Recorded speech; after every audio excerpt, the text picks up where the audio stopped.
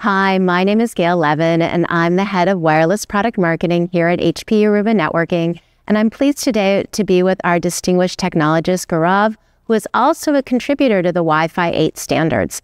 And so why don't you tell me some of the cool new things that are coming in Wi-Fi 8? Hi, Gail. Pleased to be here. So Wi-Fi 8, there are new features that are being developed as a part of this new technology. And so they are built around 4 categories. The first one is high reliability communication. The second one is power saving features for both access points and wireless clients.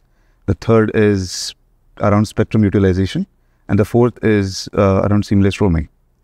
And what does that mean in terms of new use cases and really the focus of Wi-Fi 8? Based on the features that I just told you, I guess two use cases come to mind.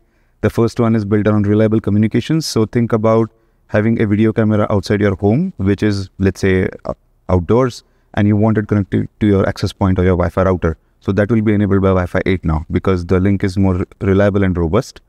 When it comes to seamless roaming as use case number 2, I can talk about if you have your phone, if you're walking down a hallway, right? Your phone roams from access point to access point. What happens is the phone disconnects from the first access point before it connects to the second access point. But now in Wi-Fi 8, we have what we call make before break, where the phone will connect to the new access point before it breaks connection from the previous one. And so that will allow very seamless data communication. That is very cool. So make before break. I hadn't heard that term before. This is very exciting, actually. When do you think we'll see it? Any idea on timeframes when Wi-Fi 8 will begin? So the standards community, which I'm a part of, they're still developing the technology. It is still very much in its early phase. It will be a few years before we start to see it in products. Very exciting. Well, we'll look forward to seeing it in the products. And thank you so much, Gaurav. Thank you.